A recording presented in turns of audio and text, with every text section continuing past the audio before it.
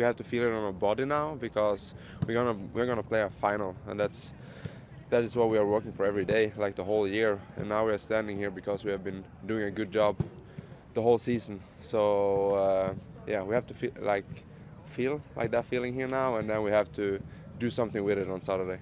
No, we know that we will come out in 100, and hopefully we will get our type of style. So we will be intense from the first moment to the last second, and in the end we hope we will stay there with a win.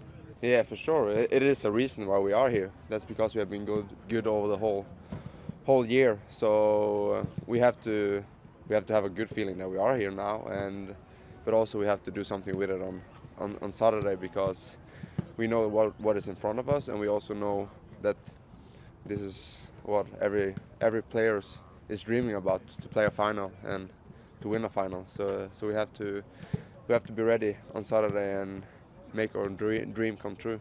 Of course, you always wanna play at home, but again, the reason why they are playing home is because they had more wins than us this season. So the only thing that will feel even better now to